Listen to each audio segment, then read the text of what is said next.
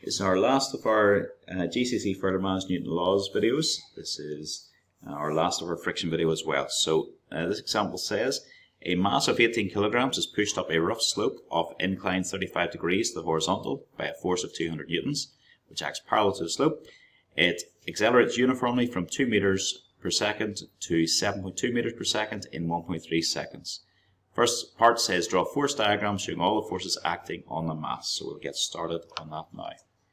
Okay, we have got our wee diagram to draw. So to draw your diagram, draw a horizontal line.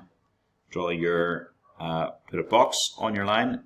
This is on your slope, I should say, and then we'll scroll down a wee bit. We have 18 kilograms.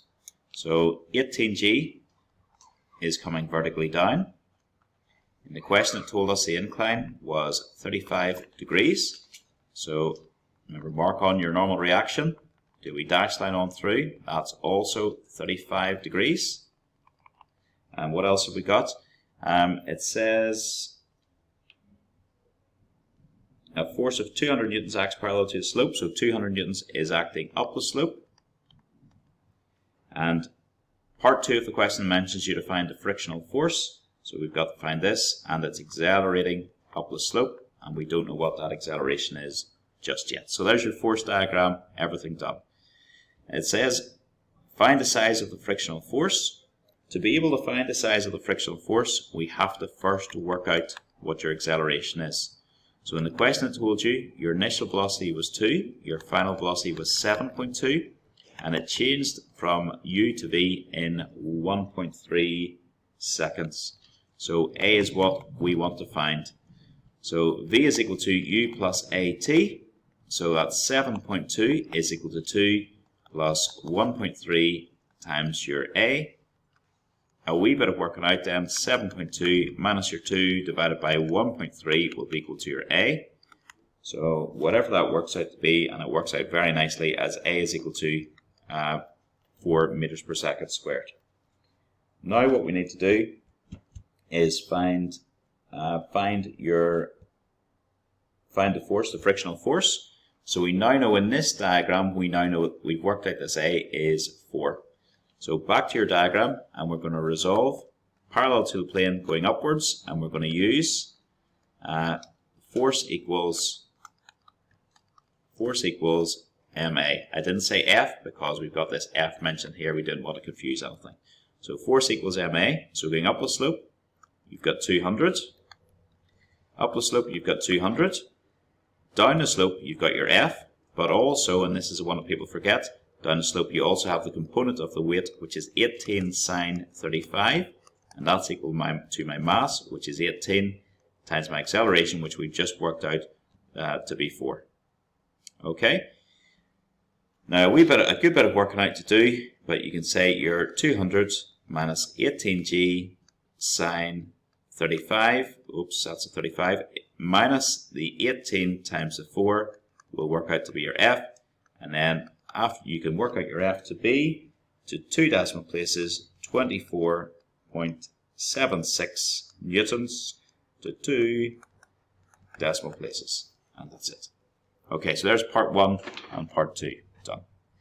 Part 3 and 4 then, it's like a separate question. It says when the mass reaches a speed of 7.2, the force pushing the mass up the slope is removed.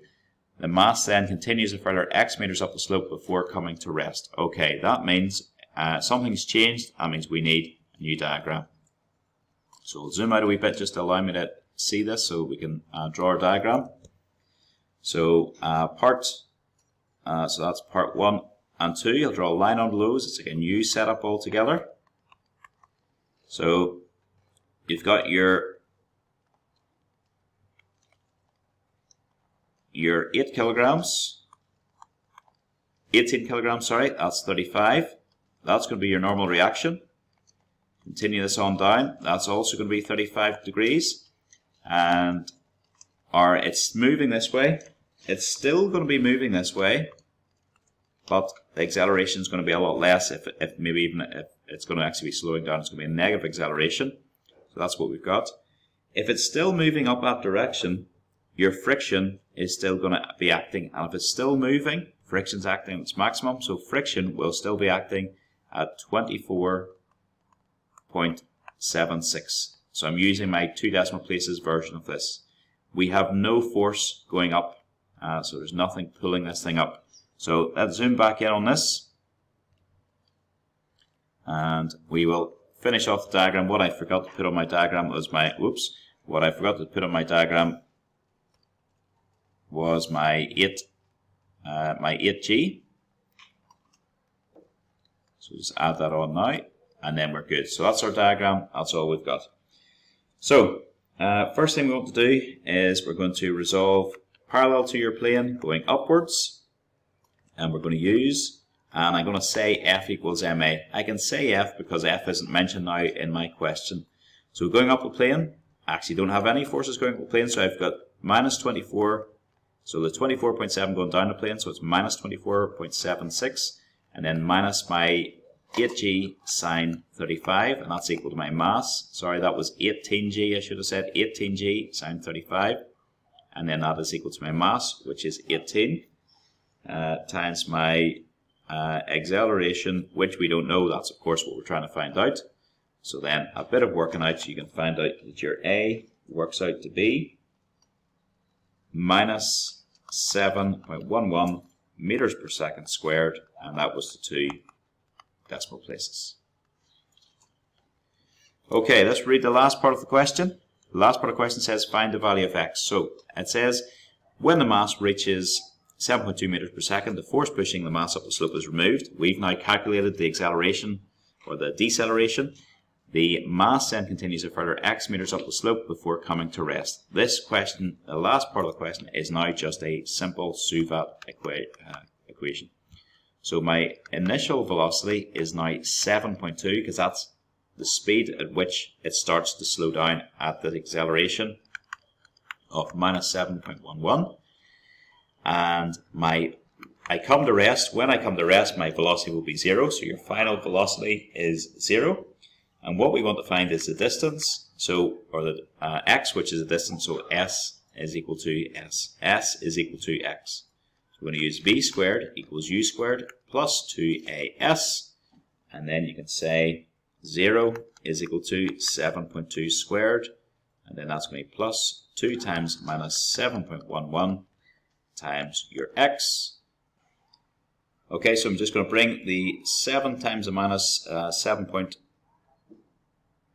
across, so times the x, and that was going to be 14.22x then is equal to, if you square the 7.2, you're going to get 51.84, divide across by your 14.22 to get your final answer. X is equal to 3.65 meters, and that is the 2 decimal places. Okay, that is the end of that video. I'm just going to zoom out a wee bit so we can see that question in its entirety, if it will let me. Let's see. So you can see the whole solution. There's your question and your whole solution to finish this off.